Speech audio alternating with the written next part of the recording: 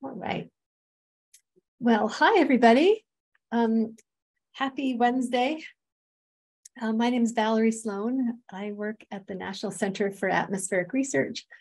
My background is in Arctic and Alpine glacier history, and I work in more like career development now at higher education, supporting people in preparing for grad school and for jobs and that kind of thing.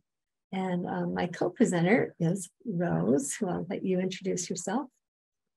Hi, everyone. My name is Rose Santana. I'm a graduate student at the University of South Florida in St. Petersburg, and I study biological oceanography. So, yeah.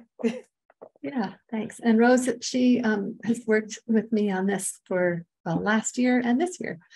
And she's an awesome YouTuber and video maker and things like that with Black and Marine Sciences BIMS. Okay, so before we go to the next slide, I just wanted to say two things. One is welcome, and I hope that it's going well. I know this is an intense kind of program to do, and so you can give yourselves a pat on the back for, getting this far and working so hard. So congratulations, and give yourself some credit for that. Okay, and then what we're going to just do first, we're going to talk about abstracts and then about slides in particular. But before that, I want to do a little bit of just introducing where I live. So Rose, if you could go to the next slide. So Boulder is in Colorado. And just real quick also, if you guys could let us know if this is your first REU or if you've done an REU before, that'd be great. If you could let us know in the chat. Cool. Mm-hmm. So this is a picture of the Boulder area on the right, and on the left is the place where I'm actually right now. It's an NCAR lab called National Center for Atmospheric Research. And so, people come here, it's beautiful. We have trails, it's pretty sunny, this kind of thing. But it's also got this sort of dark history that people don't talk about, but it's sort of coming out of it. So click on the slide again, please. So first of all, people, you'll see this is for real. I got these off the web yesterday. It's like, Boulder, Colorado is the #1 best place to live. Is it a good place to go to college? Yes, it is. It's the happiest city in America. And it's like, well, yeah, it's also rich and it's really expensive. It's not the best college town in America if you don't have a lot of money. So it's definitely a sort of privileged kind of place. Next slide, please. So part of the history of this land is that around 1850, just a quick history here, silver and gold were discovered in the area, and European settlers came into the Boulder area and moved the people from the Arapaho, Cheyenne, and Ute nations who were living in this region, moved them away so that the settlers could build on the land right next to the canyon of Boulder Canyon. That map on the left shows all the different tribes and nations in North America, and it's really staggering how many there are, and there's overlap as well. So I just want to first of all acknowledge that this land that I live on and work on was the land of people who, didn't give it up willingly. And the next slide shows, the next click will show a picture of, if you can click on it. So this shows sort of 100 years ago in Boulder, and Black people initially were not allowed to live in Boulder. Like when they started settling Boulder, the Europeans, they made lots cost $1,000 each, and Black people were not allowed to live in Boulder, and they were also not allowed to have very good jobs. And so when things happened, like a big flood, then that impacted them more than others. And so, click again, please. And again. So there's this film I just want to recommend. It's on PBS, public broadcasting station, and it's recent, and it's a 1 hour or less documentary about Boulder and the history and how people here perceive it as this cool, non-racist place, but the history is just rich with racism, and it's a really good documentary. So just wanted, and also, you know, check out, also you can check out for where you live or study, look up things about like what's the history and what are the racist events and issues that have come up, and it's kind of astonishing what you learn. Okay, so on to the abstract. So can you click again, please, Rose? Thanks for all of your puts in the chat. Looks like there's so many people. Okay, so if you could go back one click, please. So in the chat, or if you want to unmic, just explain to us all like what you think that an abstract of, it could be of or in a scientific paper does or is, and what purpose it serves, but mostly what it is. How would you describe it? It should be a summary of the research, giving like very not in-depth as much, because you want to save that for the body of your research mostly, but I should give a brief summary of what your research entails. Yes, right. It's a short summary, and in the chat we have, thank you for speaking up. Yeah, it's a summary. It explains, you know, it's really succinct. It's super succinct. So it can be basically like 8 sentences long, for example. Yeah, so I definitely feel like that it should be like a hook to kind of just touch base on what you're doing and kind of get someone interested in wanting to read more and learn more about your project. So you don't want to like over explain, you want to leave some room for your talk, but you want to right. Where they're going to be able to be interested. Exactly. It's really the only thing that mostly gets read by the vast majority of people. Partly because some papers are not all that accessible, but also it's like if people figure out, do I want to read it? And as Ethan says, make it compelling, like have a hook. It's like something that makes you want to find out more about it. So it really is it has an important place. I think often we just think about like people at universities, professors and so on. It's just like, oh yeah, you got to write your abstract and your title and submit it for, let's say, for a conference. But it's actually super important if your title is really engaging versus not. It's like people will actually come and hear your talk or see your poster. Click on the next one, Rose. Yeah, so you've covered it. Ethan, do you want to add anything about what could make it compelling? Yeah, of course, I can try. Is my audio coming through? It is.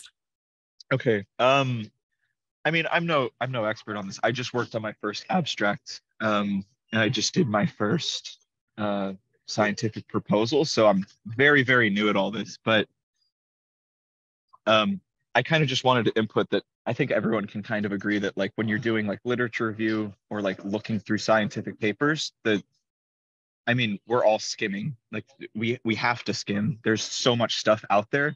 Having an important title and like a quickly compelling abstract is pretty much the only thing that will draw me into reading someone's papers. And I mean, I feel like it's got to be one of the most important steps. Yeah, that makes sense. Yeah, I don't have like any great pointers. I'm actually still having my first one reviewed, and I'm super excited to hear about it. But yeah, well, I know from my perspective, like being a person that consumes them, it feels really, really important, you know. Yeah, right. I mean, it's true. It really is. And then as Chris wrote, it's a summary or synopsis of what the paper discusses. So it's super succinct. So let's go to the next slide. So this is kind of the formula for an abstract. First, you kind of give some of the general background of situation of the, roughly, the topic that you're looking at. And then next you go into some more detail about something more specific. and something that's sort of like a question that's there.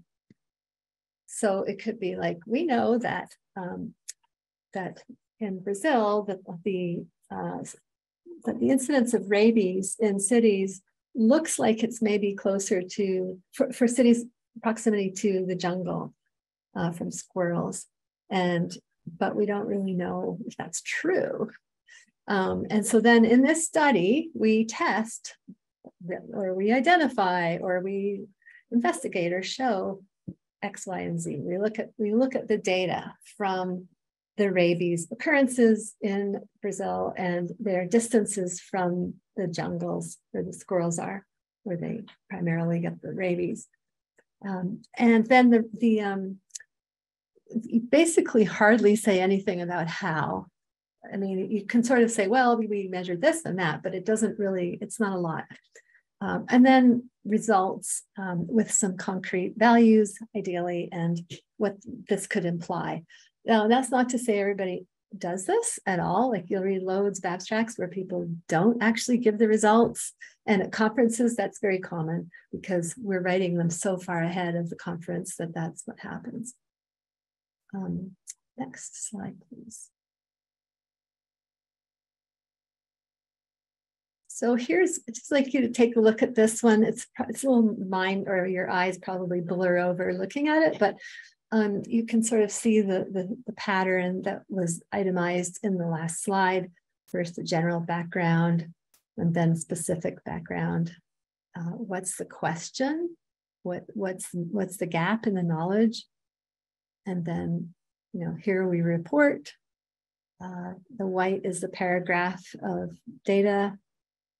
The value is the concrete evidence. And then the pink at the bottom is sort of like the meaning of the results. This kind of outline, by the way, applies to, in science and the physical sciences, it applies to most types of communication, except for when you're getting into social media or journalism and that kind of thing. But in science, talks and papers and posters, you generally follow this kind of order. Rose, did you want to add anything if you care to? Otherwise, you can go to the next slide. Yeah, I mean, and also keep in mind that it comes with time. You get a feel for it, your own writing style and how you like to do things. You sort of get into a flow as you progress within your career. So don't freak out if your first abstract isn't good. My first abstract was absolute garbage. And it was just a learning thing. It was learning what works for me, what works, what is mostly expected, and just kind of making it your own. Mm-hmm. Yeah, good point. Okay, next slide. So here's another example. So in recent years, high-profile fatalities involving school-aged pedestrians crossing the street at designated crosswalks have elevated the issue of pedestrian safety, especially, with respect to highly vulnerable pedestrians like children. While Section 136(1) of the Highway Traffic Act clearly outlines the requirement to stop at posted stop signs, little is known about the average driver's propensity or tendency to comply with this law. So they've set the broader context in green, a more specific context in blue, and the question more or less in purple. Next is this study gained insight into this question by observing motorists as they approached a suburban stop sign and then coding their behavior. That just means recording it into one of three categories: full stop, rolling stop, and slow and go. And I don't know about you, but I'm guilty of the rolling stop and the slow and go. Okay, now in red, the study's findings suggest that the majority of drivers do not comply with the requirement to stop at stop signs, with more than 1 in 4 drivers almost completely disregarding the stop sign. Well, that's worrying. These findings suggest a need to solicit greater compliance rates among Ontario, that's in Canada, where I'm from, drivers with respect to Section 136 of the Highway Traffic Act. So this is kind of a nice, clean example where you've got those pieces are really clear. Okay, so let's go to an example where I want your help analyzing it. So next slide, please. So this is a long one, and it's in the area of like geomorphology and sediments and lakes and that kind of thing. So take a look at it and see if you can identify the first section, the broader context. And then if you think that if you can find the next one, which is the more specific context with the question.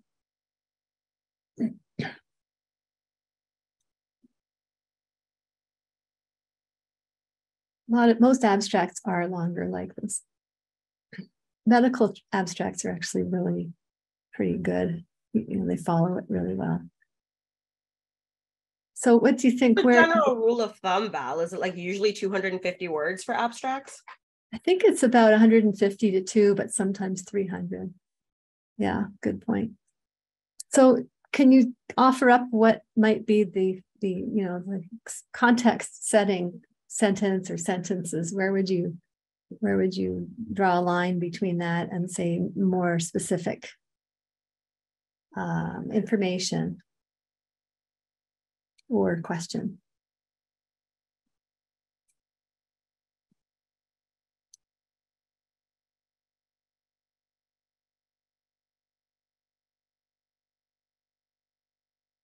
And you can either put in the chat or you can unmute. It's not as clear cut, is it, as the last one?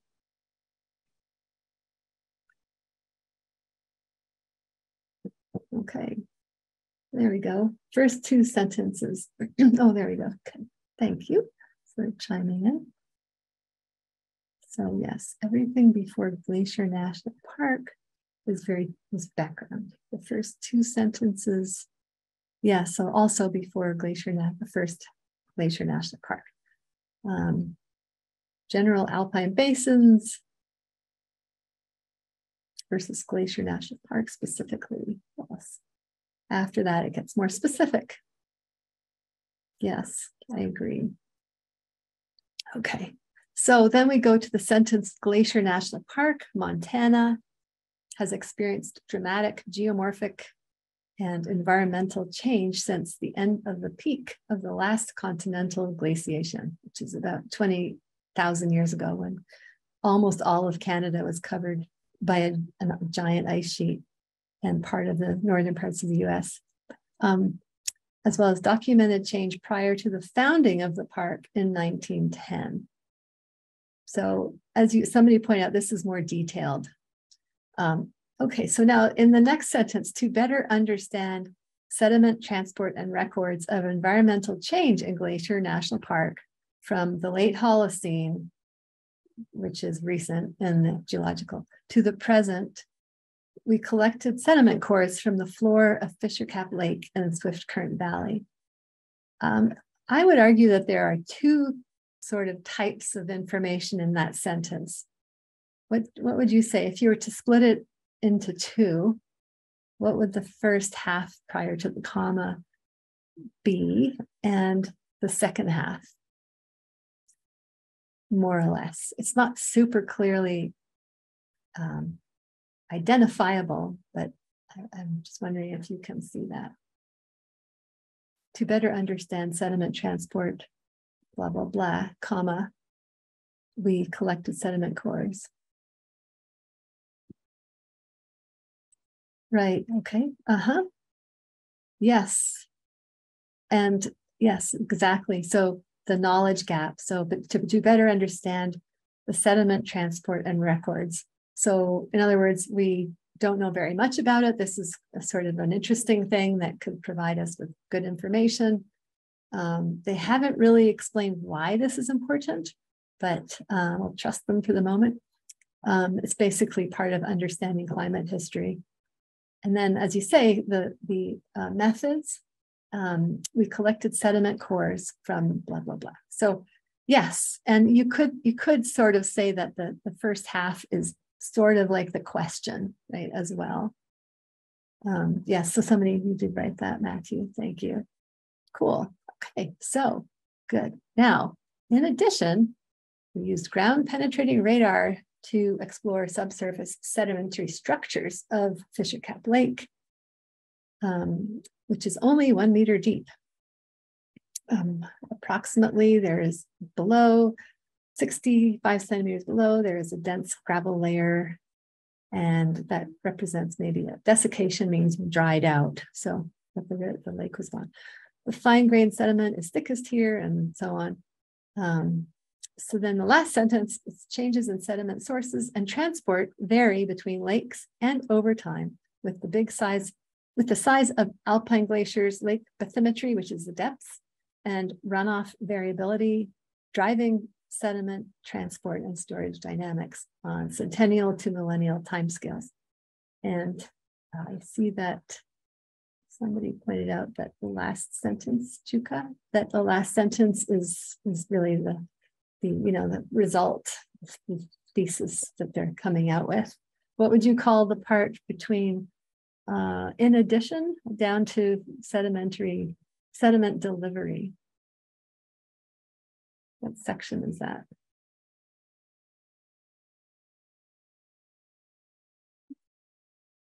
I guess it's also partly methods, right? The ground penetrating radar, and then approximately 65 centimeters. Yeah, it's the results, right? With the concrete values. Cool. Okay, very good. And there's like the science community just uses so much jargon. It's just astonishing. I mean, there's all kinds of jargon in here. The next slide, please. So let's do the same again for this one.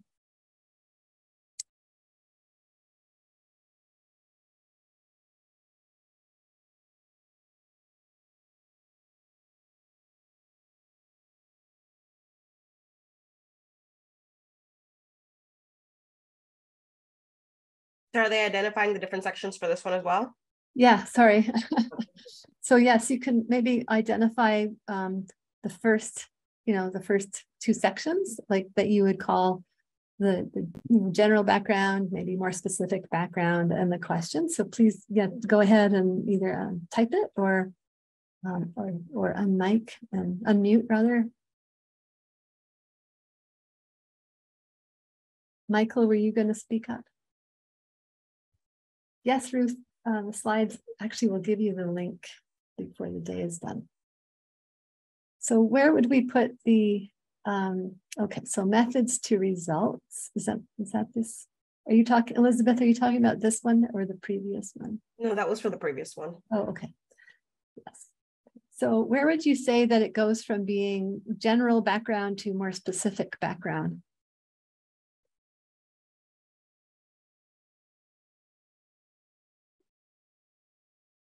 So you would say everything up to 2018 is general information. So I think that's more or less true. What do other people think?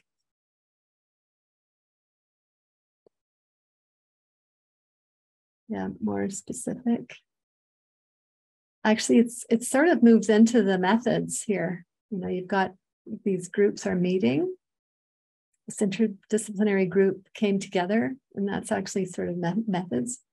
Now let's see the first two sentences. So the first 3 lines is sentence 1, and then the next 2 lines is sentence 2. So the first one is very general. The second one is a little bit more context. Right, Sarah. And then the third one is like zooming in more on the problem, which is that, well, actually sentence 2 does too, that it's the rice abundance has been declining, and that's a problem being mentioned. And then the third sentence, stewardship, indigenous voices have not been adequately involved in the decision making. So that's another problem, right, being articulated. So in 2018, this group from the university came together with natural resource managers from tribes and intertribal organizations to study Manuman with its socio-environmental context. The collaborative that formed was given the Ojibwe name. This is, I think it's I hope I say it nicely, Kawe Gida Nana Gada Wendamin Manuman, or first we must consider Manunan in Ojibwe. Okay, so let's see. So that sort of ties in a bit with like the purpose, doesn't it? Purpose as well as like what they're doing. Do you agree with that or not?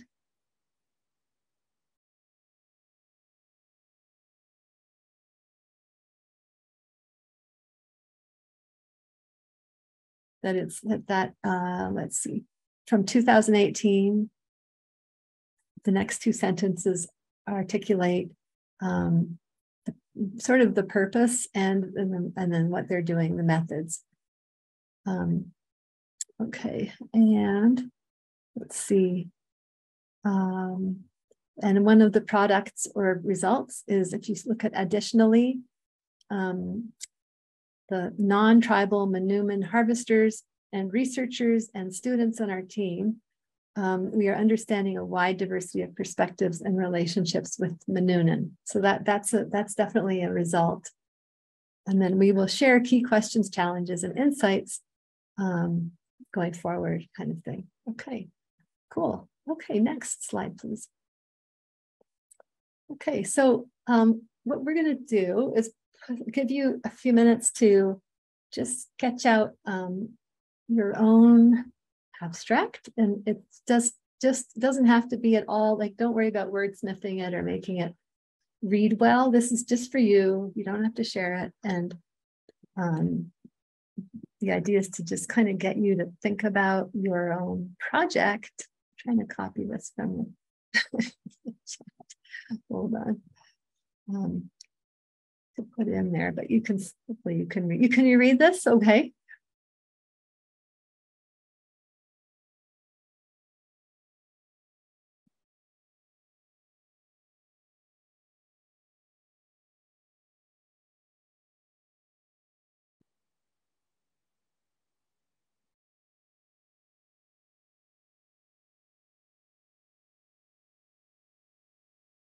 Okay, so now it's in the chat as well. So you can, if your camera's on, you can turn off your camera, and you can mute yourself if you like, if you're not already, and take maybe 7 to 10 minutes or something to try and sketch out some information here.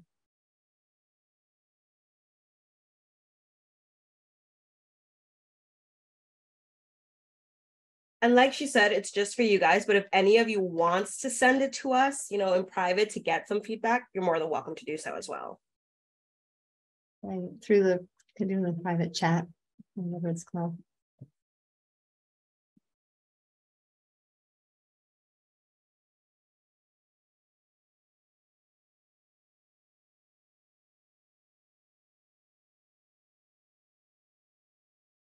And by the way, you don't have to follow this exactly. This is kind of a recipe or a guideline.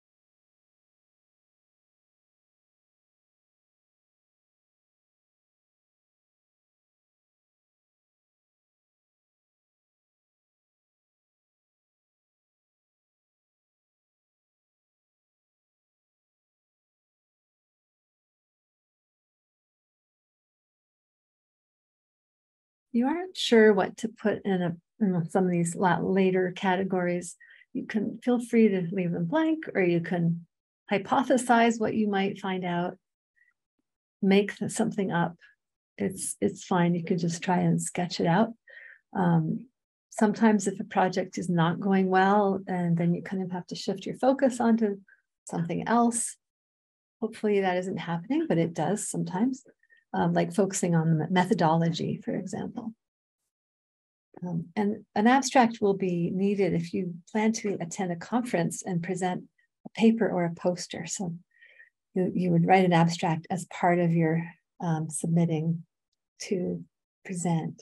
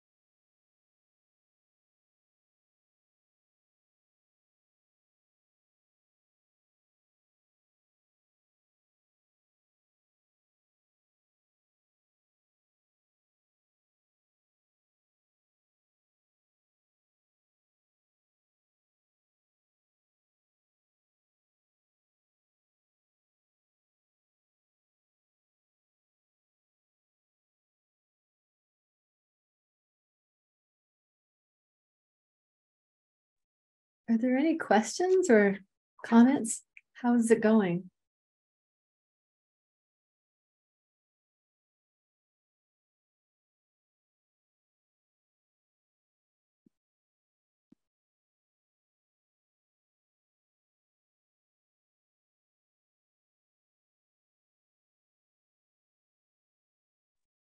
I have a question. Mm-hmm. So I guess I assume here I'll open my video too. Okay. Oh, I assume that in an abstract, it's not like writing the introduction to an essay. It's not like we want to conceal anything to say for the conclusion. Is that assumption correct? you know, I know that when I read abstracts, and I do it a lot with medical ones because I find them interesting, is that in general, they do provide the outcome and the results. And then I think, okay, that's really interesting. I'm going to read this. And when they don't, I know I'm really annoyed. Like, oh, come on. You want me to read this whole paper so I can find out the answer? However, yeah, sorry, I just got distracted. But when it's a proposal for a conference, I think there's a fair bit of forgiveness for people writing sort of a promissory abstract. Like we are doing such and such, and we will be doing such and such.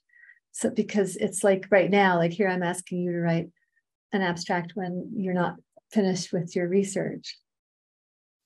So I think it's good if you can. If you can't, then you say, it looks like such and such is happening, but we have to do more to figure that out. Does that answer your question? Yeah, that makes sense. Thank you. Good. Yeah, good question. Julia, yeah, no worries at all about not being able to fill out some stuff. And, like I said, you can make up stuff if you want. And Sebastian had a great question of how to decide how technical to keep your terminology. For example, what kind of audience should you be writing to? And I mean, Val, feel free to correct me here, but it fully depends on where are you submitting it to, like whether you're submitting it for a conference or, you know, to give a presentation or a journal or some other place that's requiring an abstract. It fully depends where you're submitting it to, and you kind of need to cater it specifically to that. Yeah, that's exactly right. In general, you know, where abstracts don't go to, it's not like it's going to a high school or the public. In general, it's a narrower audience, so it can be somewhat technical. Personally, I like to see, like when I'm reading an abstract of a talk that's being given where I work, the less jargony it is, the more I'm drawn to it, you know, as a non-specialist. But it's pretty much fine to be pretty jargony here. What is kind of missing from this whole thing, this recipe, in my opinion, is like why. It's sort of like, why is this important? Which, as you get deeper into research of your own project and topic, it seems obvious why it's important, or at least that little particular thing is important.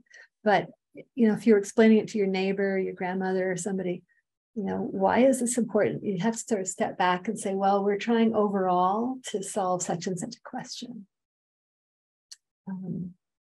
I think, you know, Julie, I'd say it's probably slightly more in a journal than a conference, but not necessarily a lot more.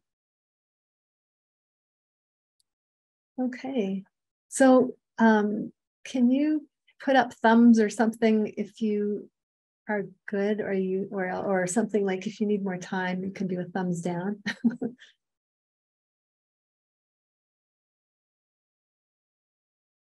Thanks, Sebastian. So I can't see what's happening. Oh, 8, 9 ups. Oh, there they are. Okay. So let's do this. Let's take a 5-minute break, 4-minute break, and be back at 1:45. Do you need to get a drink or anything? And then when you're back, just turn on your camera, at least briefly, so that we know you're back. Okay. So take a few minutes break. Stretch and all that.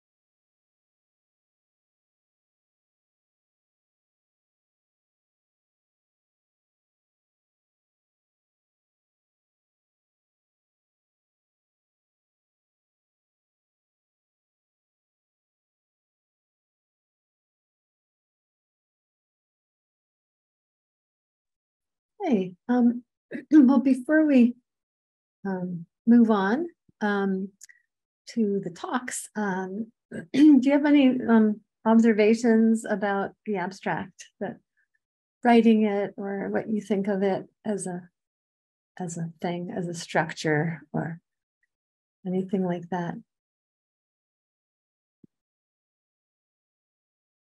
Do you feel like you got a decent start on your abstract? You're going to walk away with at least a rough draft?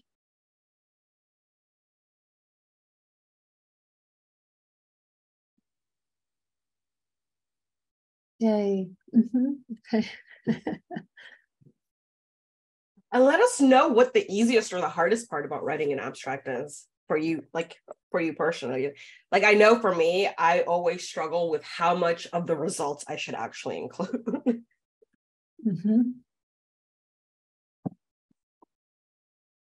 Oh, that's good, Sebastian. And I'm glad Jaden and Ruth and Nick, it's helping. Yeah, I should probably use this when I'm writing my next abstract. This formula. Yeah, it does. It needs whittling down, doesn't it, Sebastian? You start and then you make it smaller and smaller. It is really hard to be concise, super hard. It's actually, I don't know if they still do this in courses, but précis writing, where you have to condense some kind of writing, is really a good activity to get skill to get good at. All right. So would you say this, just for future reference, excuse me. Well, I'm just going to assume maybe that it's from the answers we got, the few, that this is a worthwhile activity or exercise. Yeah, give it a thumbs up or a thumbs down, and we don't see your name or anything, but if you think this was worthwhile. Okay, let's move on to the next slide, please. Okay, so how to give a good talk and avoid giving a bad one. All right, next slide, please. So what are some situations when it might be important that you are able to give a good presentation? And feel free to speak or write.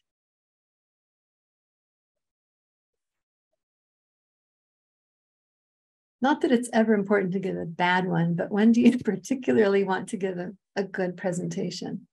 Yeah, conferences, doctoral defense, yeah, job interview, yeah, job interview for sure. Or on the job, maybe, if you're giving one, for your work.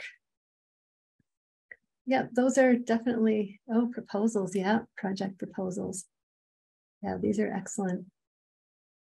Class presentations. Yeah, lectures, right? So I think after this workshop today, what you're going to notice, I find, as I go to talks, lectures, or to conferences, I'm like, oh my God, they're doing everything wrong on their slides. Okay, next slide, please. Okay, so this is probably a familiar scene. You know, you're in the auditorium at the university, and some professors got the slide up with this tiny print, and you know, it looks like he's just taken a picture out of the lab book or something. And it's not very engaging. And it's like, okay, he really wants me to pay attention to that highlighted bit. And it's tough, right? It's like, no wonder the phone is appealing. Okay, next slide, please. So actually, let's skip this one for now, and we'll go back to this. So let's skip this. So one of the things that we'll get to in a minute, but is that research has found about in the 1980s that people can't listen and read at the same time because it uses the same part of the brain. They can listen and look at images, but listening and reading together doesn't work very well. Our brains get overloaded. And that's part of why it's no fun when we get slides that have tons of text on it. The way that people learn the best, according to research, is by listening and having images, whether that's maps, photos, graphs, that kind of thing. Of course, if you don't have good, auditory processing skills, it's different. But, okay, so next slide, please. Okay, so I'd like you to think about slides that you see in classes or talks, and see what do you think about this, or what are the problems with this particular slide? If it's a slide, it may have been a poster, but let's just assume it's a slide, or maybe both.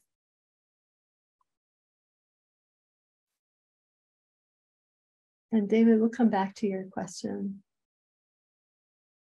So what do you think of this slide? Too much info to process. Yeah, too much to understand.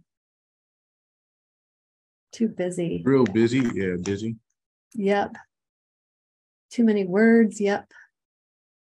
It is The chaotic. text would probably be too small for part of it. Pardon? The text for part of it will probably be too small if it was on a projector. Oh, right. That's a good point. Too small to read. Yeah. And too many different sections pulling focus away from each other. Exactly. Yeah, it's like, where do I look? And, I don't know about you, but I can't read what's on the right-hand graph. And the text is pretty tiny. Yeah, so next slide, please. And not colorblind friendly, right? It has like orange and green. Okay, so this is really the big mistake. So I just want to tell you a story about this fellow, gentleman, he died a few years ago, but there's a video of him giving a talk about how to give a good talk. And so I guess this is his area of expertise. And he is sitting in a cafe, and somebody comes up to him and recognizes him and says, "Oh, Professor, I'm going to Europe on Wednesday to present a talk, and I was wondering if you could look at my slides and give me some feedback." And then this fellow, the professor, he says, "Oh, sure, I'd be happy to. You have too many, and there are too many words on them." So he hadn't even seen it, but he could say, you have too many slides and you have too many words on the slides. So we sort of think that we have to put all the words up here because now we can, help us remember what to say, or if people didn't hear me, they can read it, that kind of thing. But it's just not really great for the brain. You could click on, let's click on another one too, Rose. I think there are a couple of, this is another, this is what's the big problem here with these graphs? Similar to before, but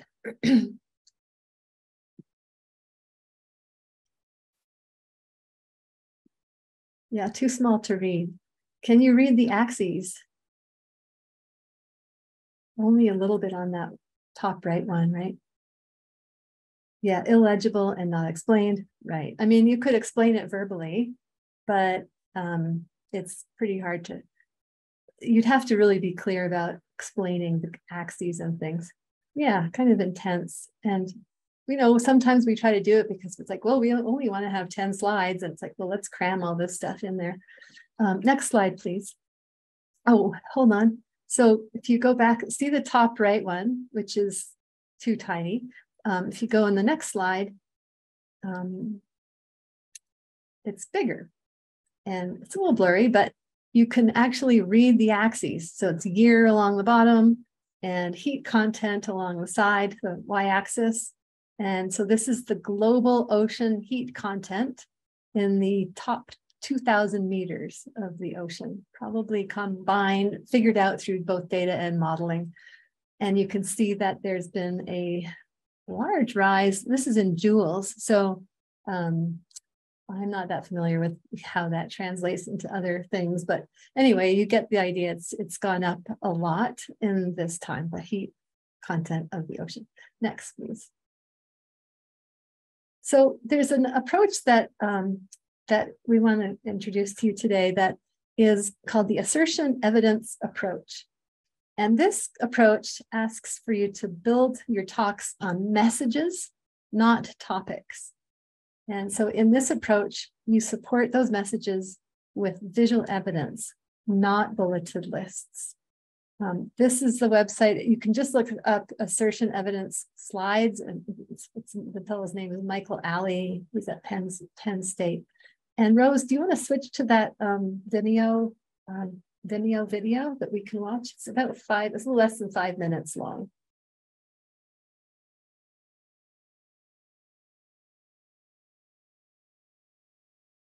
And I can't hear it. I don't know.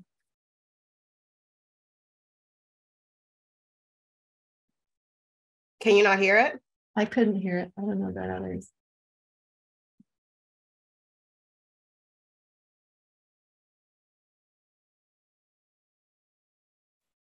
The first assertion evidence approach is to build your talks on messages, not topics. Most engineers and scientists, unfortunately, follow PowerPoint's defaults for the headline and build their talks on topic phrases. Two problems arise from that choice. First, the topic phrase does not focus the speaker on the most important details of the work. Second, members of the audience are not sure what to grab onto should they lose track of the speaker. As an example, for a slide on the effect of using a green roof on an urban building, most presenters would follow PowerPoint's defaults and write a headline such as effect of green roofs.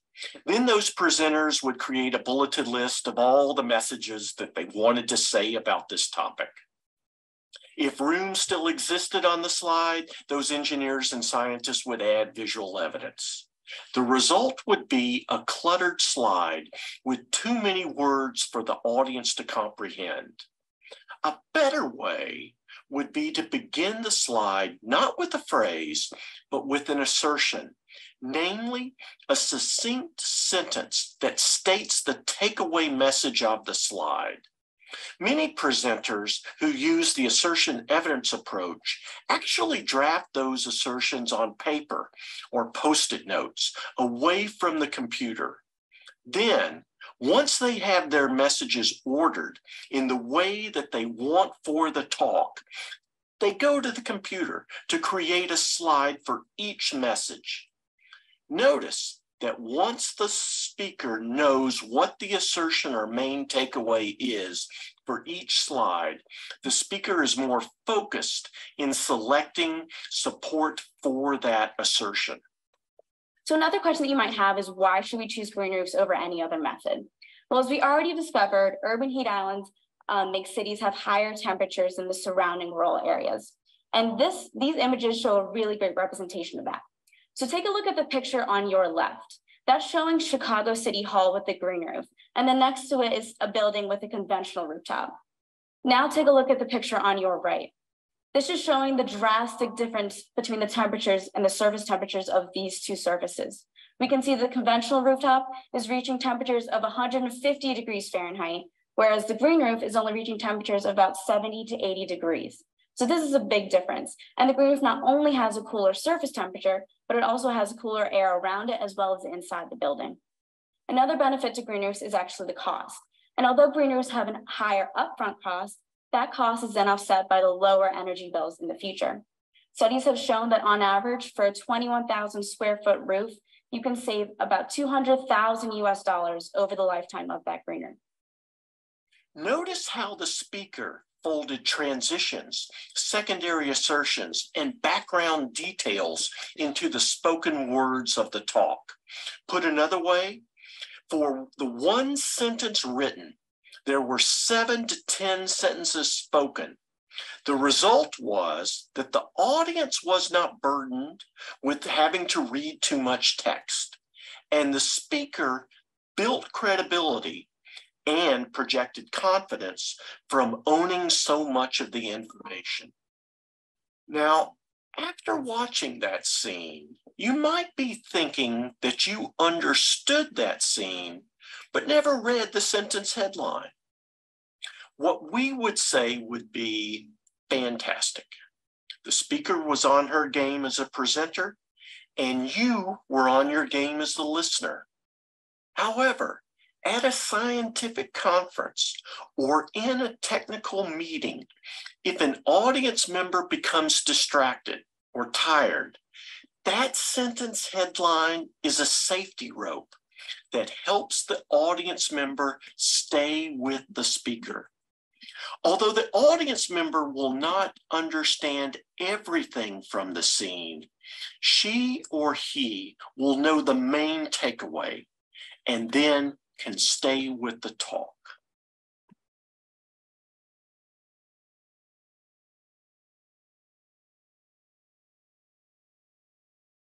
Thank you, Rose.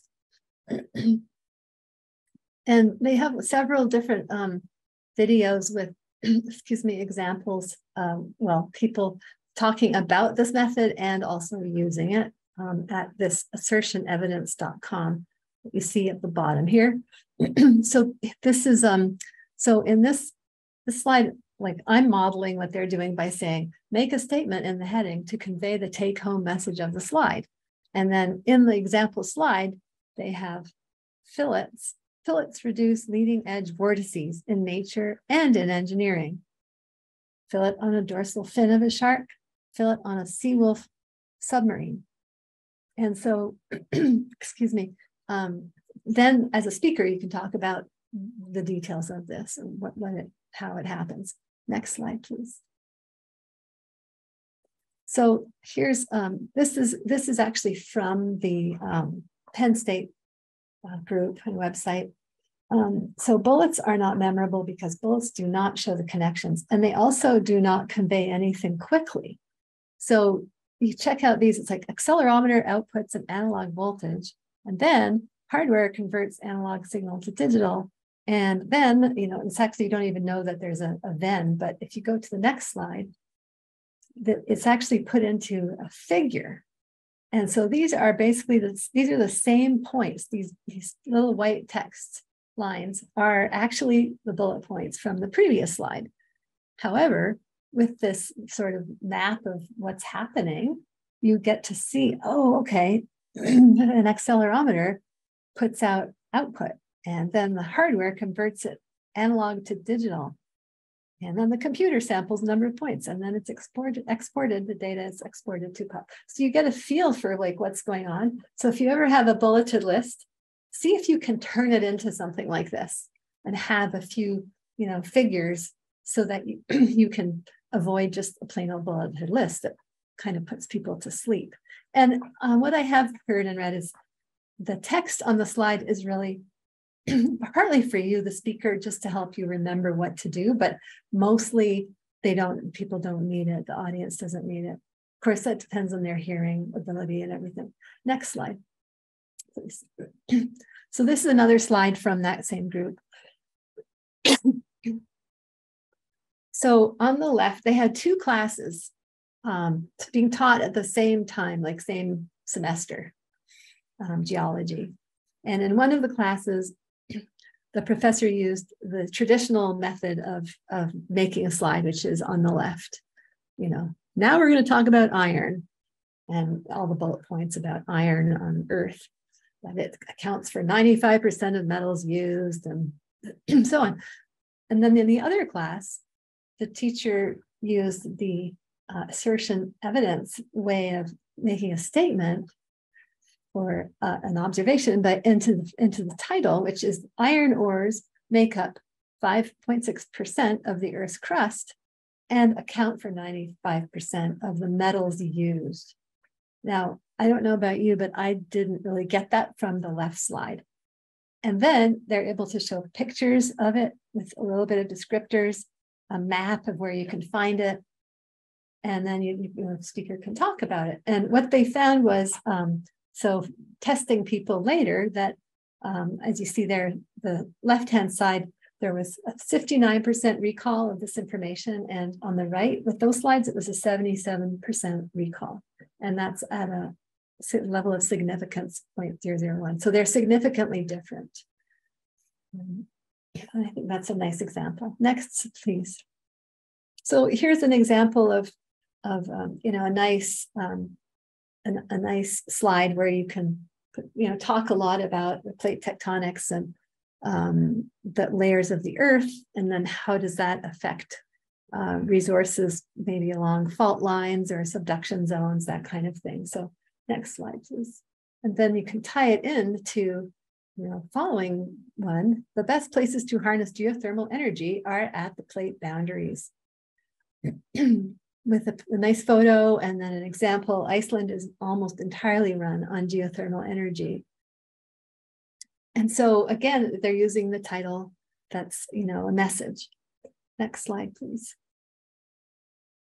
And then this is one more that they have. So in summary, only a small percentage of water on Earth is readily available. And so this could be a last slide of a talk.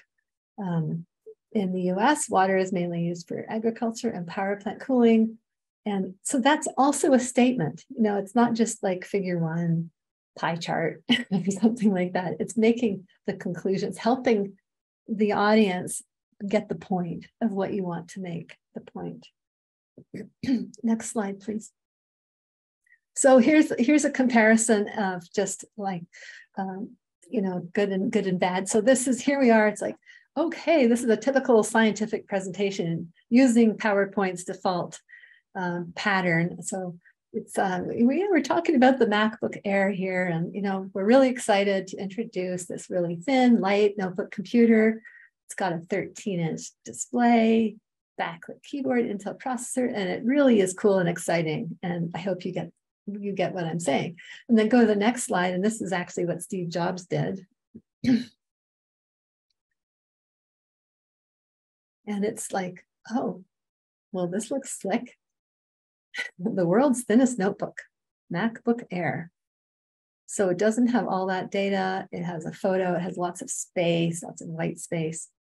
And then there's I guess when he was presenting it, if you click again, Rose, there's a shot of him showing how the MacBook Air could fit into one of these envelopes. So it was very simple and effective. And it's kind of more appealing. You look more like a CEO when you give talks like this. Next slide, please.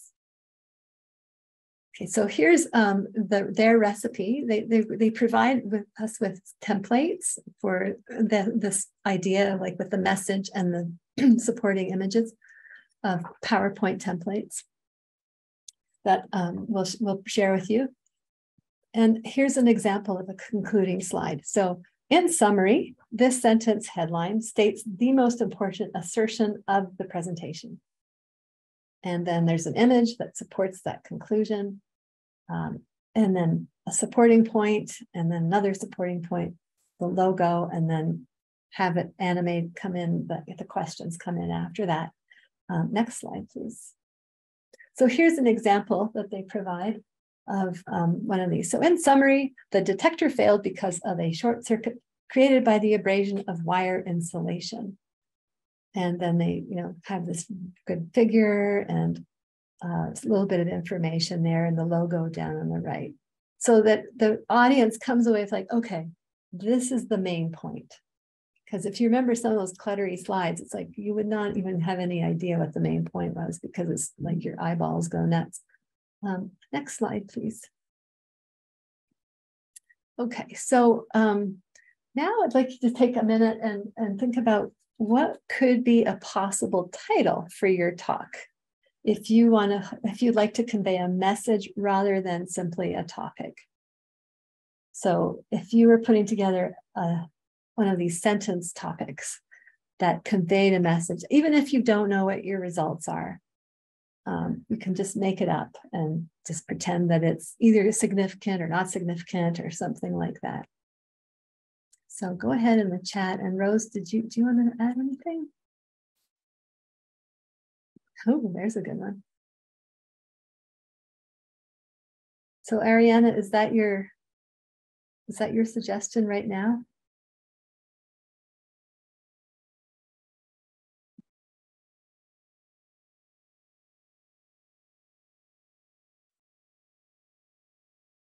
I love it. What went wrong? If that's your title.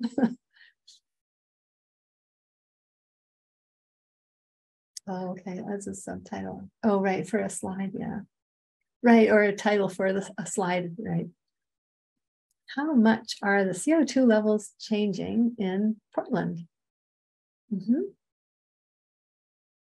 And you might want to add whether you're talking about like near surface air or what it is.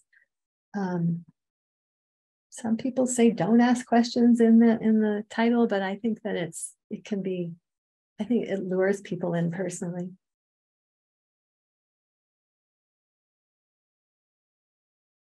Or if you want to speak up, please do.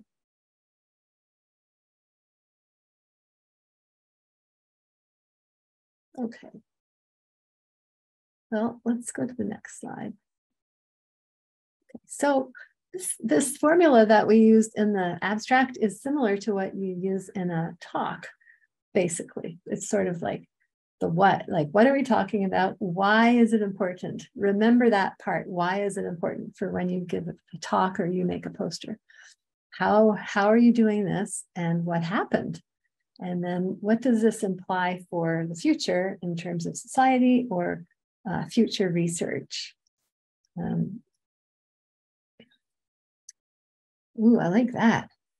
Sebastian, that's great. So if you can include something from everyday life in the title, like a mirror that can convey an idea really well, it's really excellent. So the ionosphere, a moving mirror.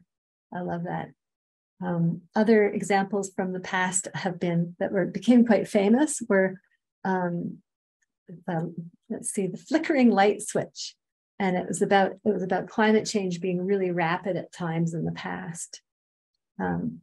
There's a good professor who does good analogies, and he describes a big glacier as a pile of molasses, which just helps you envision that it's like oozing and flowing and that kind of thing. Sebastian, can you just elaborate a little bit about what the moving mirror means? Yeah, so my topic mainly focuses on like seeing how waves bounce off of the ionosphere. And so describing it as a mirror is a really easy way of sort of, yeah, saying how the waves would move instead of going into the entire, like, oh, it's because of Doppler shift and the changing, index of refraction. It's just easier to say mirror because we intrinsically know that mirrors reflect. That's really cool. Nice job. Okay, so let's go to the next slide. So here we're going to take some time to build a draft for you to build a draft. Maybe you've already started one, that's fine. A slideshow for your talk. And it doesn't have to be at all perfect. What we want is for you to create, say, 3, 4, 5 slides on your project. And you can use random photos, pretend title. You can, if you have a logo, don't spend too much time getting the logo because you can do that later. If you have graphs, you can put them in there. Try to keep a lot of space and try out the assertion evidence way of writing about the message and then using the images to really convey. And if you want to be super cool, leave a lot of space around it and you can do the Steve Jobs thing. So what I'm going to do is share with you a folder, a Google folder where you can find 4 different templates for PowerPoint. 2 of them are 4:3 ratio and 2 of them are 12:9. And one of each is black or white background. Just need to grab that. Hopefully this is the right folder. So maybe if somebody could just click on it and let me know if that let you into a folder that has some PowerPoint slides called AE for assertion evidence. And then you hopefully can download one of those to use.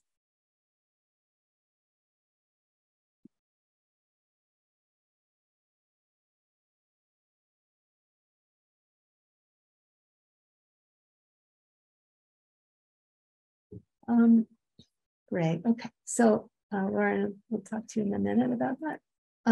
So what I'd like you to do is to take, say, 25 minutes or so, maybe 30, 20, 25 minutes to create a few slides of your own slideshow. And you can just use regular PowerPoint if you want. These PowerPoints from the assertion evidence templates, they have examples, like they'll have a slide with an example and then a blank one and then another one with an example. So you can delete whatever from there. And it's really meant to help with reminding us like how big it should be, the text and that kind of thing.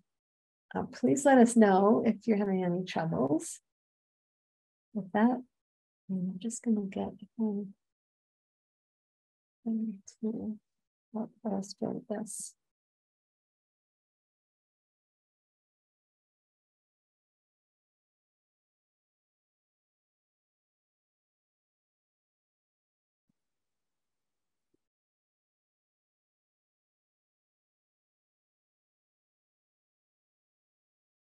And by the end of the 25 minutes, we're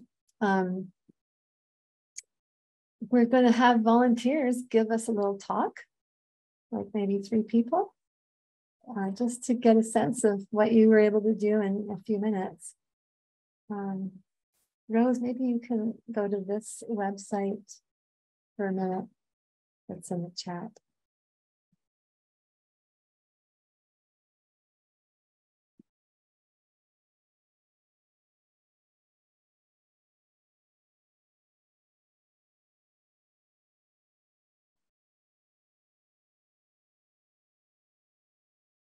All right, I'm on the website. Okay, can you share it?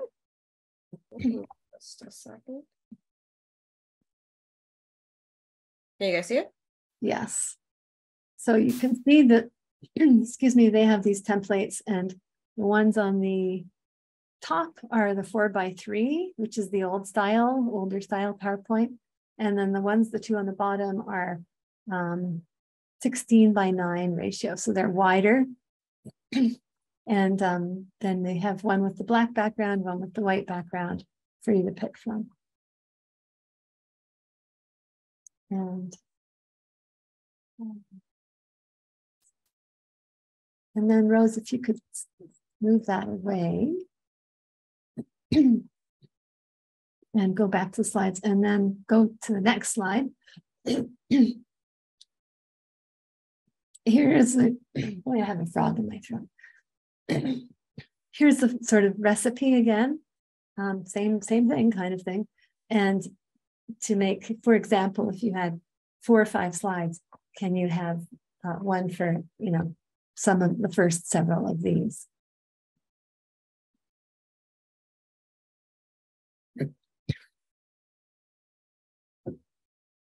Any questions?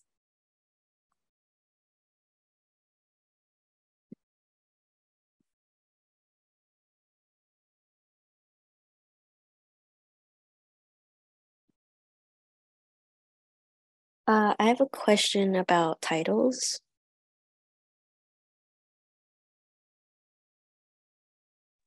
Sorry, I was muted. Yes, go ahead. I was wondering, I guess like since we're making presentations and not research papers, I guess I'm having trouble writing like, I guess more of a snappy title that other people seem to be doing. I was just writing like, here, I'll just put mine in the, I'll put mine in the chat. And it's just like literally like what the project is about. But I'm wondering if like that's if that works, or if for a presentation, if it's better to be a bit more snappy. Well, I think first I would maybe try to make sure it's just a bit more clear. So you're using drones to model the flood stages of the LA River with greater accuracy. Is that right? So I mean, even saying like using drones, because drones are so popular, using drones to improve accuracy and modeling flood stages of the LA River. And I think that given that you have drone in your title, it's especially if you put it at the front of your title at the beginning, it'll be catchy, I think. I hear you. I'm not particularly good at coming up with super catchy. I mean, maybe was it Sebastian? Maybe Sebastian can help, like flying over the flood. I don't know.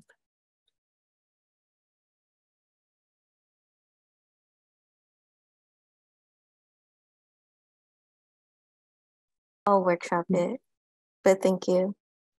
Okay. Ethan, what about you? What is your current title?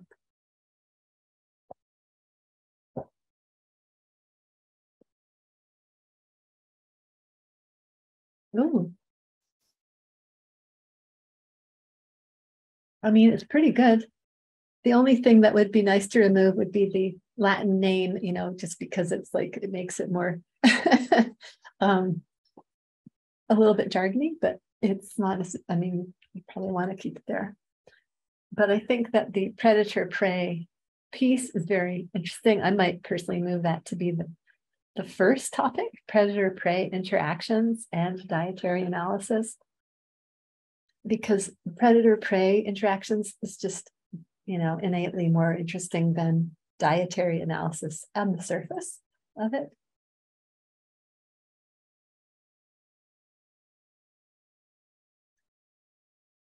But I think it's fine. We could potentially take out the 2 commas.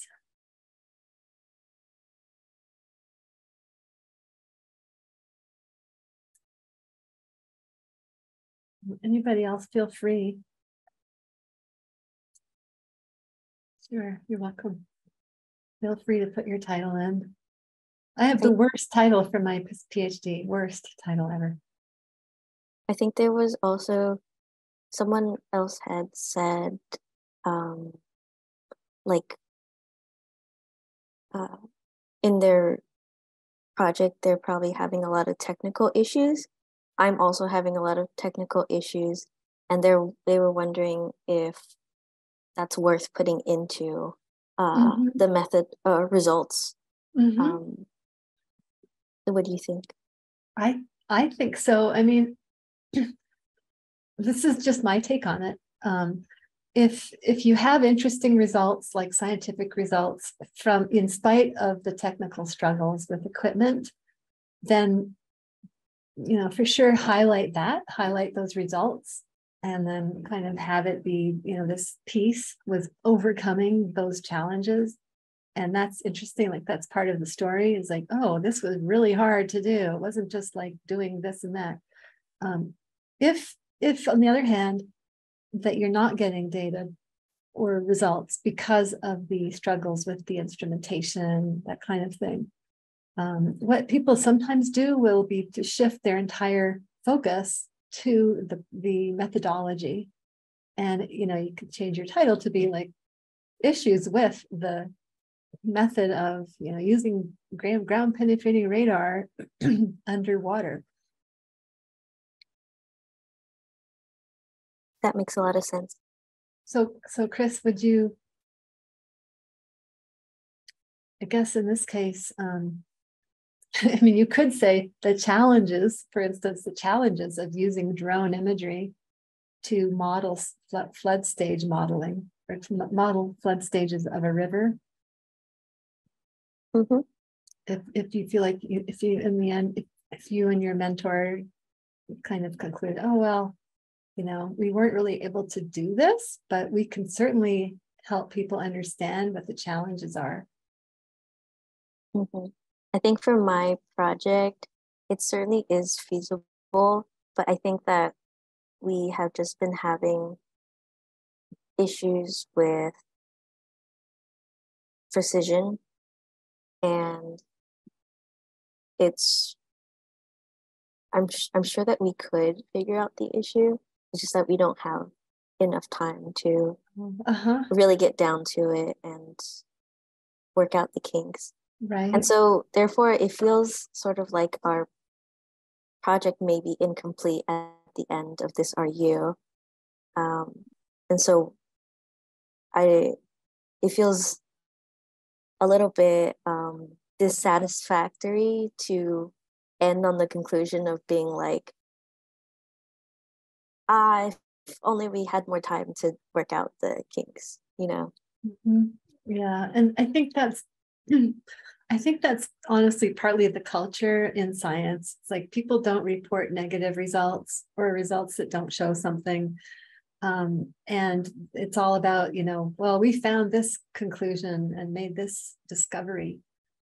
When in fact, sometimes the other things like the problems end up leading to great discoveries, and they are more interesting. So it's definitely a cultural thing, like, oh, I really wish I had some results. And yeah, it's such a short period of time. I mean, you're all doing, basically, it's like a mini master's thesis in 10 weeks or so. And so it doesn't allow for those kinds of issues. I think when you're looking at your title, to just make sure that it's accurate. Like if you're not actually dealing with improving the accuracy of the models with drones, then I wouldn't say that. I would say more like, using drones and leave out accuracy, because if you're not quite getting the results. Does that make sense? I don't know if it aligns with what you're doing. That makes sense. Okay. Thank you. Sure.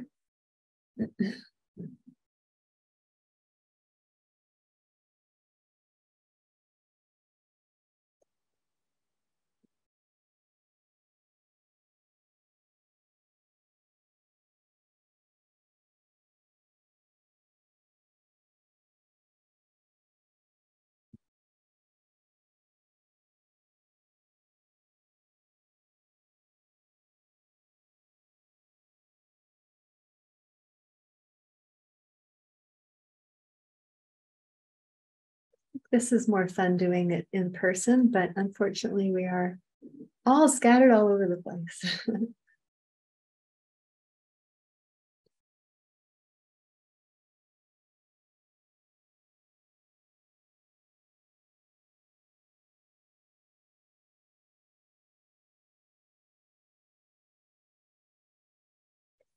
I don't know, Val, did you already mention like the length the title should be? I did not. I'm looking at Ethan's title and it looks a little bit long to me. Is there any way, like, is there a yay or nay for how long a title should be, where it's like it's frowned upon or it's fine if it's longer? Well, I think if you're right, I think it's, if it can be shortened, then that's good. Like, for example, maybe Ethan, you could stick summer, the word summer, in between, let's see, so let's say predator prey summer interactions or something like that. Just to take it out during the summer of 2023.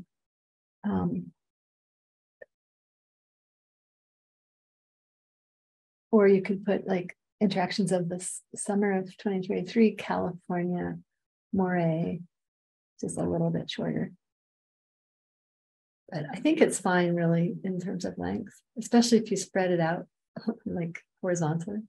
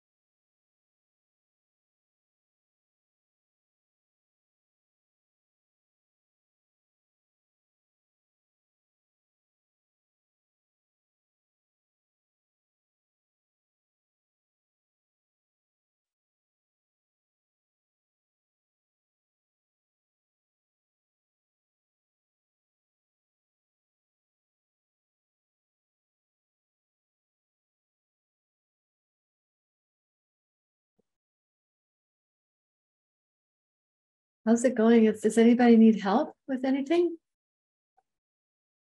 Yeah, it's unfortunate we're not able to jump over and see what you're doing, but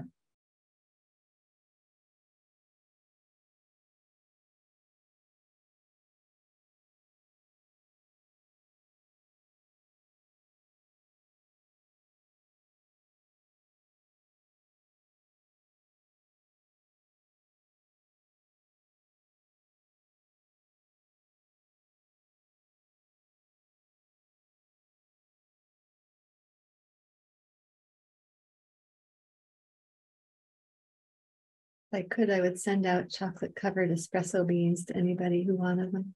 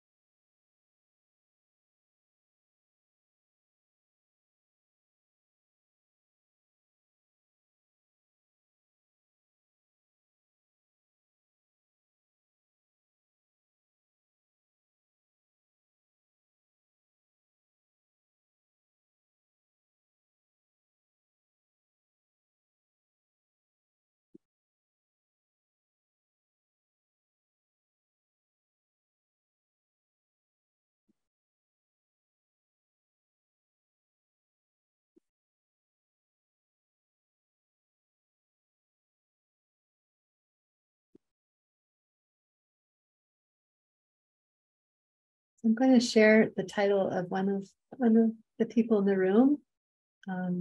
Sent it to me, which is a nice one. Canopy Transpiration of Mocker Nut Hickory, Red Oak, and White Oak in temperate forests of New Jersey and their response to environmental parameter light.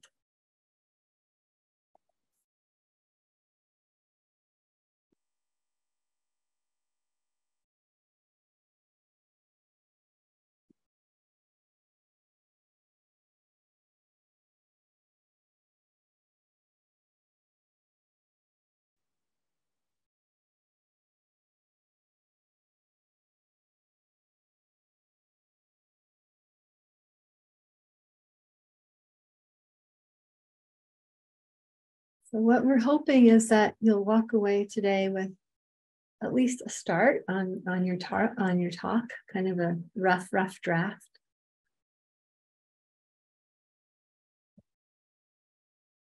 I am curious about how, if you like the template, or did you go back to just plain old PowerPoint?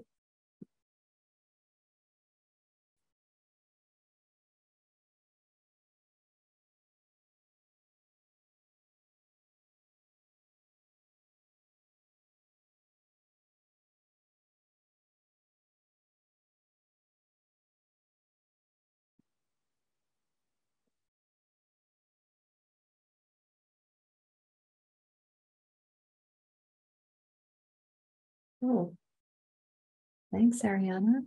Let's see. Temporal degradation of H. linear detection of PCR following storage in 70% ethical. Ethical? Is it ethical?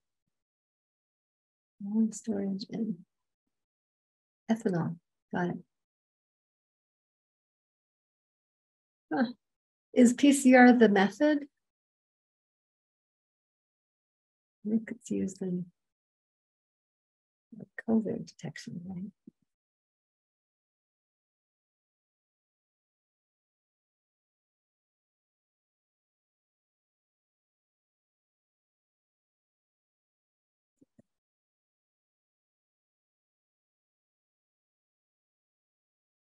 Maybe you might consider moving, Ariana, having it be like temporal degradation of H. linear were detected by PCR or by PCR detection, or maybe move that to the very end and have following storage in 70% ethanol. And maybe, yeah.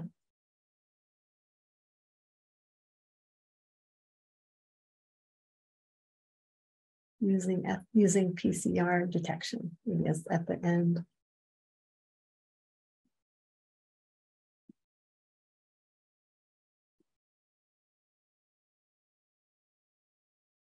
Thank you, everybody, for hanging in.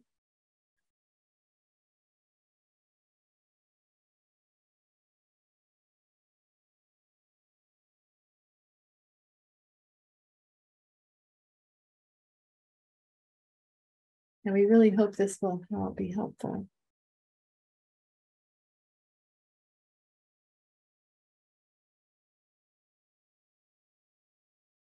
Right, that's interesting, Ethan. Yes, revealing that laying out your thoughts that you have on paper is very different. I thought it was interesting, the point that the Michael Alley made about putting your messages on sticky notes. It's not, when you're used to using PowerPoint, it's not what you naturally go to. Paper, whiteboards are great. If you can have a big piece of paper to explain to your roommate or somebody what you're doing, or to your mentor, and it shows you how. It's like, oh, you have to really go back to basics here.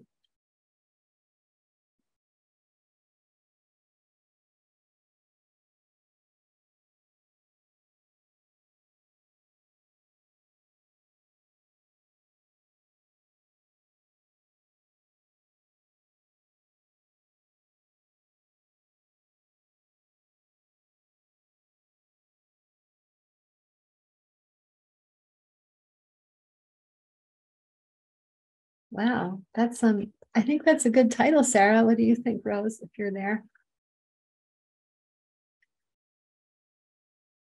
Sounds complex to me.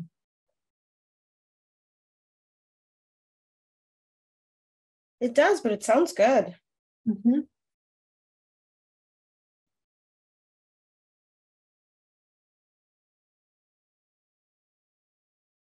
I don't even think it's that bad to be a little vague sometimes. I know some people get like super specific in their titles. And it's like, that sounds a lot more complicated than it needs to be. Sometimes keeping it broad isn't that. Like keeping it broader, especially if you're covering various topics, isn't that bad. Mm-hmm. I think it's possible that you could reorganize some of the words to get the relationship of the two things up the front of the sentence. Something like subsurface marine, heat wave characteristics and mechanisms of formation, or something like that. Does that make sense, Sarah?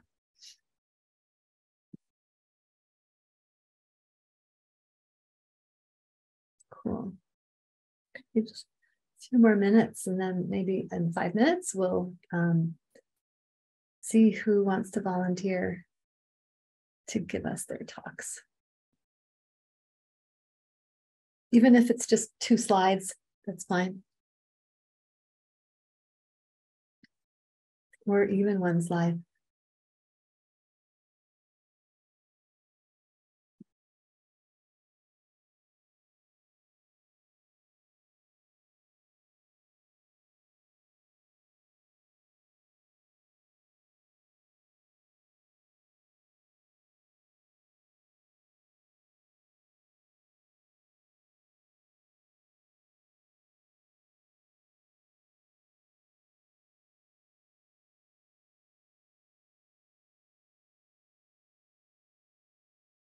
Yeah, Julia, I hear you. I actually haven't sort of sat down and really tried to use their templates, but I can see what you're saying. Like it's hard to come up with, and even for each slide, like narrow it down. Let's see. Linking early Cretaceous ocean basin records in the southern Patagonian Andes. I mean, to me, that makes sense. I mean, I have a background in geology, so I understand, what it means, but can you unmic maybe and tell us a little bit about what the goals are or implications might be.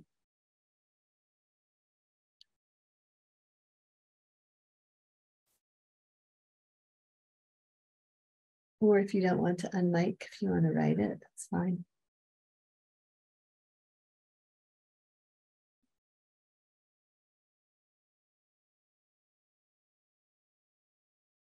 Okay.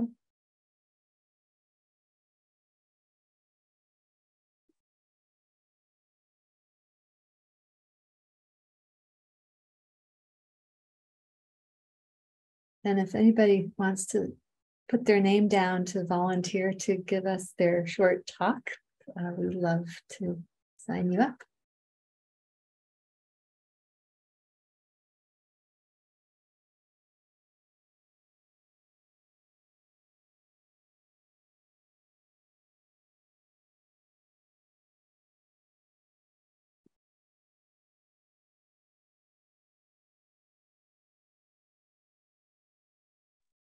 Val, how much longer do you want to give them? Just so that was a good point. Maybe 2 more minutes. To 1:45.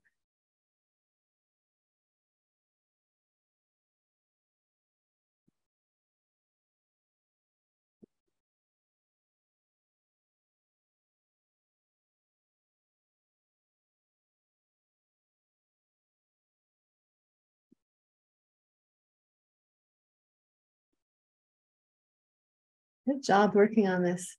I know it takes a lot of concentration.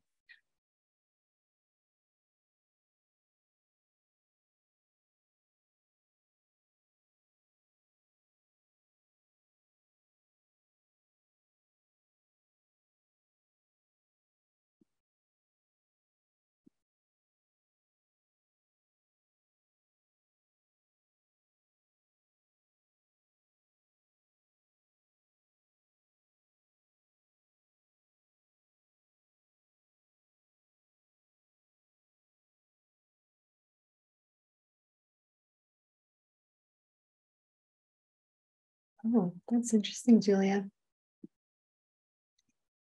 I think it would be worth, even if you don't have answers, but if you can say, you know,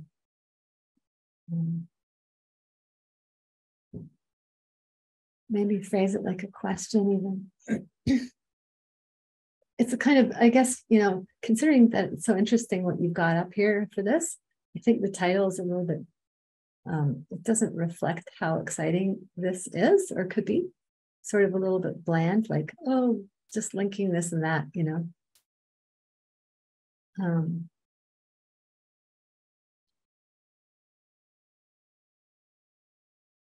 Like, for instance, this would be probably going maybe further than you'd want, but global tectonic changes versus local changes as reflected by the linked geochronology of 2 sites in the Andes. Okay.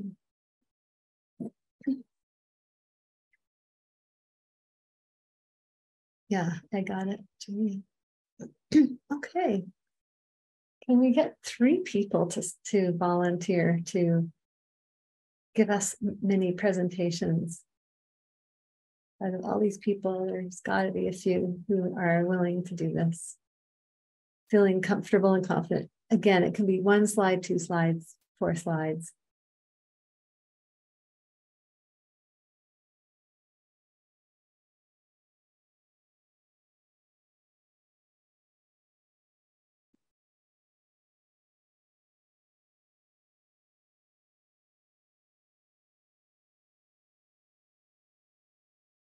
Ethan, would you consider doing it? Being one of them? I was just typing. I'm a bit apprehensive. I am trying to work through it right now, but I think one of my big issues is like sourcing out interesting, like, I don't know. It's just, I think I'm way too picky right now Oh, for yeah. making like for making any sort of slide. I don't, that's not a very good excuse, but like No, with more research and stuff, I'm really running into problems of like finding pertinent visuals and making anything that looks more than like a, I don't know, like a Dora the Explorer slideshow or something is just, it's pretty rough at this point. that's I'm fine. trying to work there, but I've been like working on doing my little speed talks in the past few days. So I mean, if we really need to fill space, I can try to do that. Yeah, elevator pitches. You're right. I mean, I think that would be terrific, actually. So let's see if we can, if you are up for it. You know, I can relate about the slides. It's like I get carried away with details and, you know, kind of I realize, oh, later on I might even throw out the slide I spent all that time on. Ruth. Yay. Ruth, can I share mine? You're more than welcome to. Oh, thank you. Do I need to screen share? Yes, please. Okay. And if somebody else is interested, please just message us. Thank you for doing this, Ruth. Yeah, no worries. I mean, it's a little thrown together, but I had a photo of the diagram that I drew, so I could use that. Oh, cool. Can you see? Nice. Yeah, and if you can go into slideshow. Yeah. You didn't do all this today, did you? All of those slides? Oh, I did just now. Wow, that's amazing. Oh, thank you. The chills, that's amazing. Look at that, 7 slides. Okay, yeah, go into Oh, not all of them. These are some of them are the default. I just have 5 slides. Oh, okay, 5 is still amazing. No. Really? Okay. Can you put it into the slideshow mode? Yeah. How do you do that?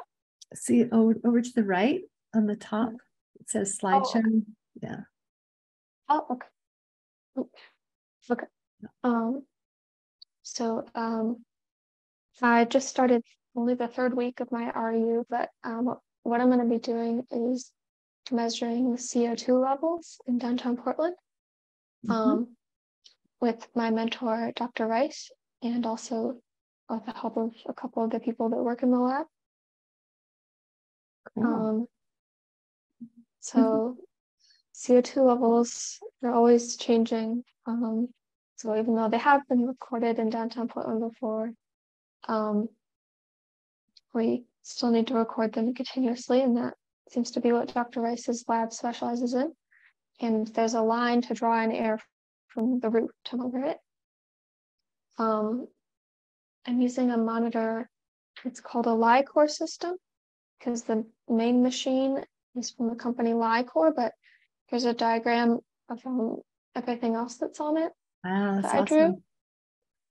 Thank you. It's sort of it's Frankenstein together from multiple parts. It's awesome. And it's just showing that the LICOR machine, it measures both H2O content and CO2 content. So it's called a LICOR, is that right? Oh, it's called the company is LICOR and the machine is the Li 840. Oh, got it. Okay. And this is as far as I got, but first we need to dry the air. So we're also working on making an air, basically an expensive dehumidifier to dry the air from the root. And then we can attach it to the system.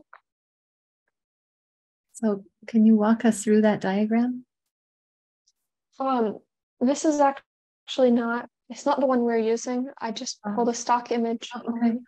But it's similar concept. I just wanted to have a visual. Yeah, no, it's actually a great graph. I was just trying to, I guess if you're dehumidifying, you're pulling the water out. So that's the last thing is on the right, bottom right, and the trap. Oh yeah.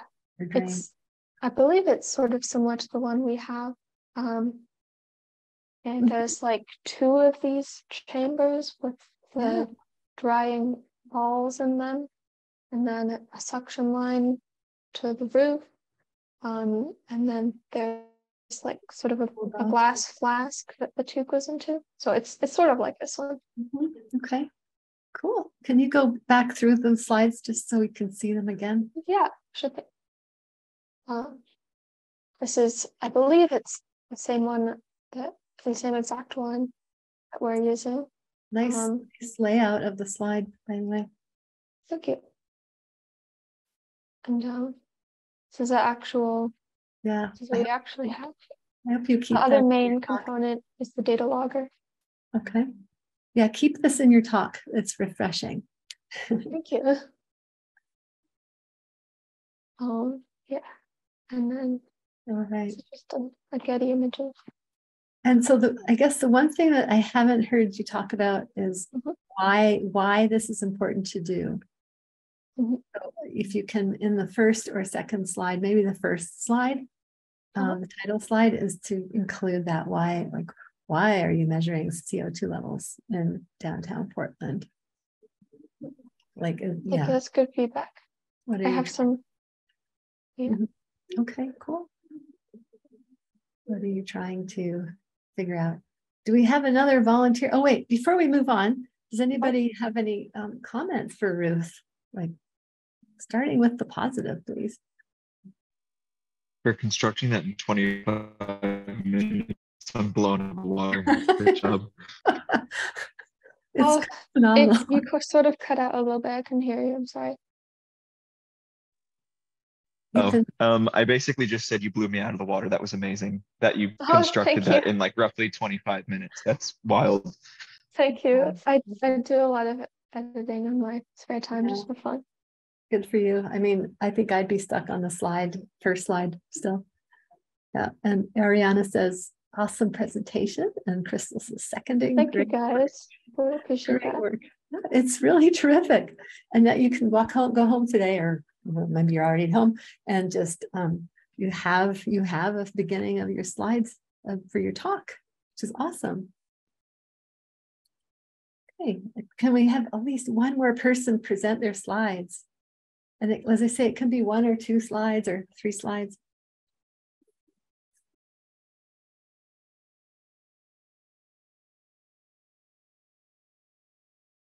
Ethan, do you want to, I mean, this takes a lot of courage, and you don't have to do this. In addition, I was going to ask you to do your elevator pitch, but if you could show us even your slide that you're stuck on, like that can be helpful to see.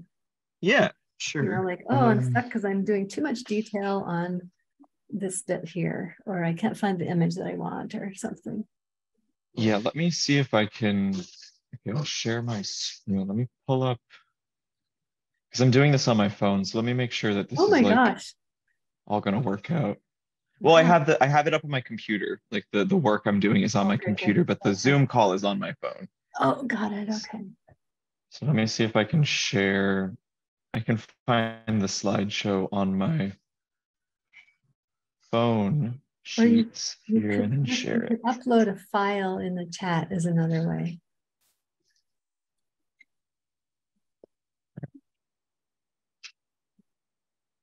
Michael Salinas, any chance you would want to show us a slide or two? Or Sebastian?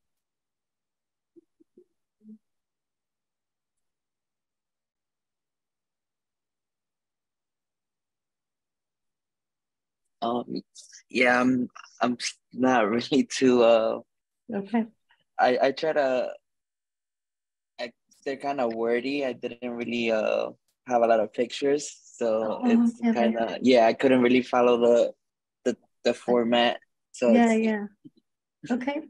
So something you can work on later, getting images to represent things, for example. Sebastian?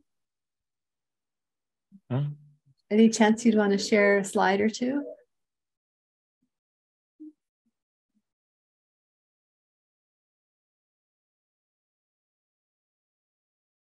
And Ethan, if you have it figured out, please go ahead. Oh, I absolutely don't have it completely figured out, but I will share my video right now. And I'll just point it at my screen here. Well, I recognize you from another workshop. Here we go. This is, I mean, I've just been working on this graphic here. Well, I've been this, adapting it from okay. another. Sorry, I was just going to say to people, if you go to the upper right corner and you change from gallery to speaker, you get a zoom in on the image. Ah, okay. Yeah.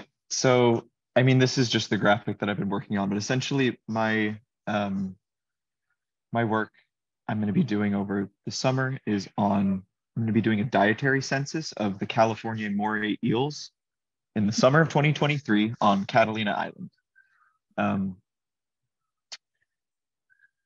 That's a great Studying predator-prey, yeah, studying predator-prey interactions for specifically moray eels is proving to be, they're proving to be an excellent model organism for tertiary predators. And our goal throughout the summer is to essentially have a better understanding of how their diets are changing over the 13-year study that we've been conducting. Wow. Our methods are in line with what previous groups have done in the past. So essentially we're going out, we're deploying wire traps at different coves around the Two Harbors Bay on Santa Catalina Island. And we're leaving them in for 12 hours of soak time, pulling them out and aggregating morphological feature data and dietary data in order to,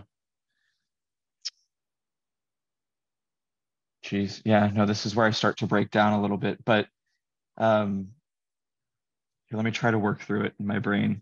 I'm getting like, I'm just still like, this is like my first REU. It's like the first time I'm learning to do all this. Oh, this is great. It's terrific.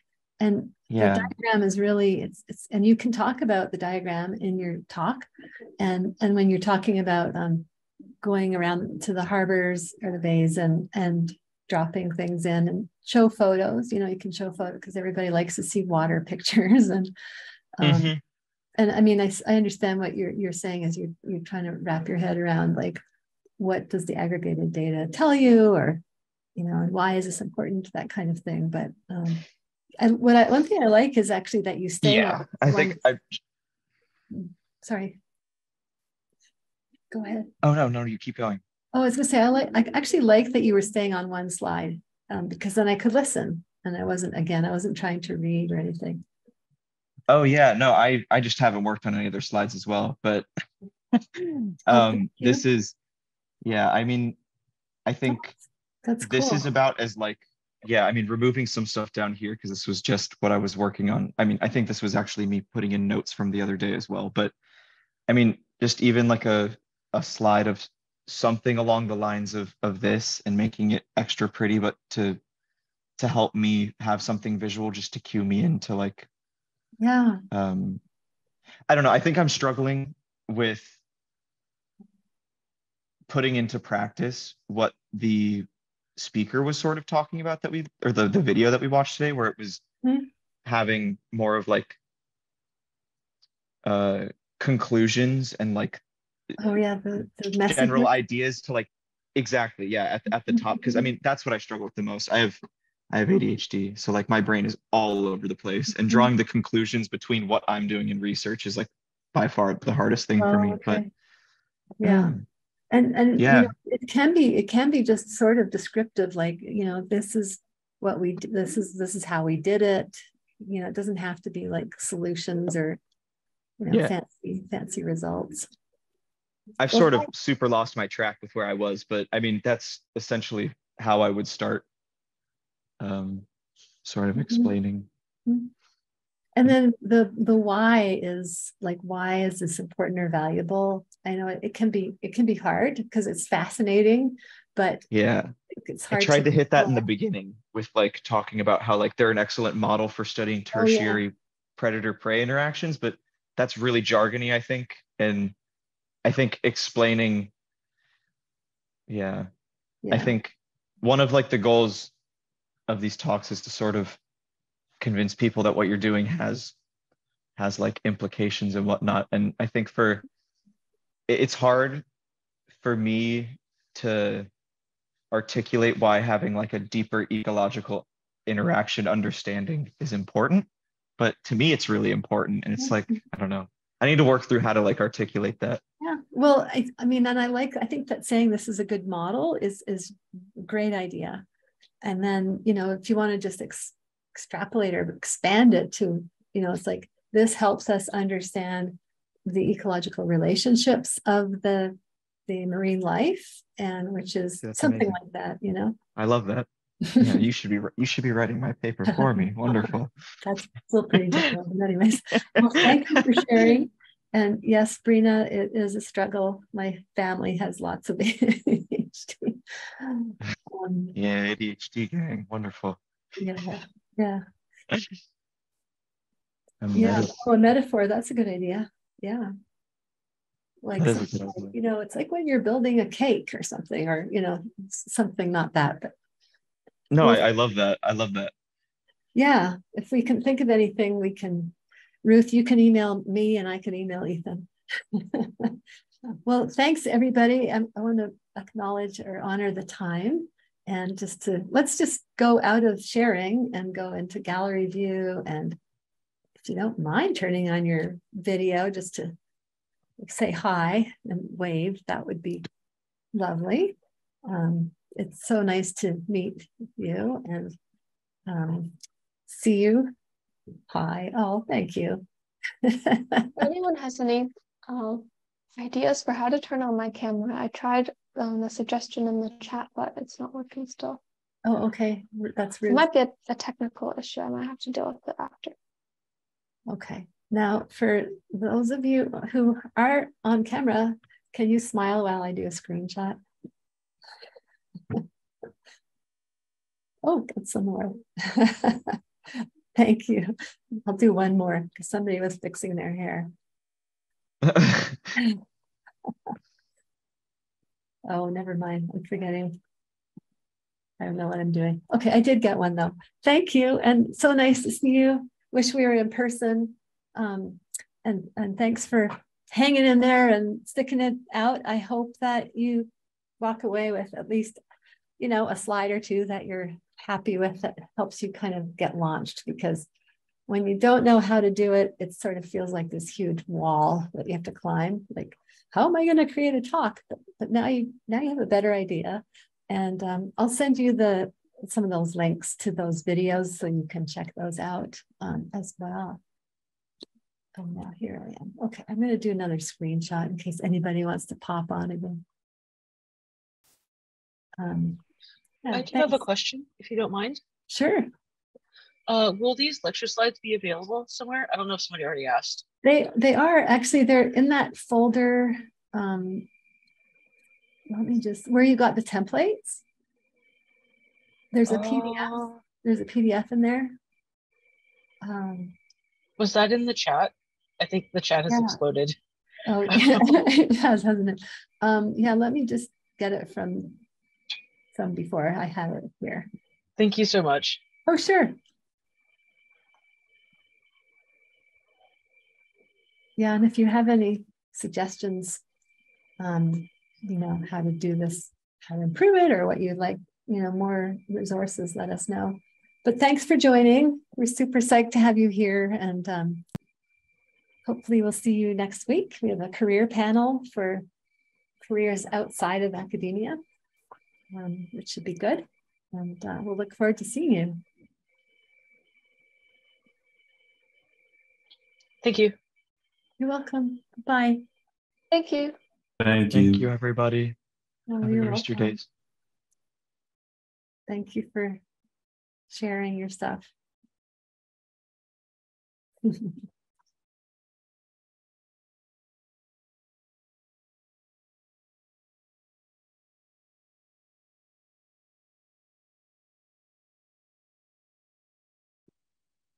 just going to move people out. There. Yay! Yay! Well, the silence was sometimes painful, but it feels really hard to get people to share sometimes. Yeah. I'm glad, like, I think that we had about 50 people for a lot of it, which or wait, 58, and then it would drop down. And I don't know if you were noticing it, it dropped down. Yeah. It's like 48, 45 by the end, I think, which is, or 40, which is half of the original amount, but the majority, like 70-ish, 68 people hung in there for like an hour, maybe. Yeah, it seems like an hour sort of where people tend to kind of like Yeah, get a little Zoom fatigue. yeah, and especially if, you know, for those of you on the East Coast, it's like that hour, it's a sleep, the nap hour. Yeah, it's been so hot here, so it's just like all I want to do is nap in the afternoons now. Well, like today, like the real feel was 48 degrees Celsius, and I was just like, that's not normal. God, that's insane. I'm just like, I just want to like either go lay in the pool or like, yeah, just go like lay under the AC unit and pray that it doesn't freeze up and like some ice falls on my head. Right. Because it's working overtime. Yeah, we had, I think the highest we had was 85. Oh, was it 85? Okay. Yeah, it was 85 and it stayed around 85. Like it stayed between like 80 and 85 for like the first hour. Oh, good. Okay. Yeah. Yeah, which is fine. I think we lost like some people when we gave them the 20 minutes to do exercises. I think that's where we lost some of them to do slides. I mean, I would probably do the same thing. I'd be like, yeah, I'm gone. Whereas if you're in person, you can't really do that. You know, you sit there and everybody else is sitting there. Right. You kind of work through it. And you also have like the ability to hop around and help people with their slides. And yeah, I know. I agree. So you want to edit some video? Am I editing this one? Yes, please.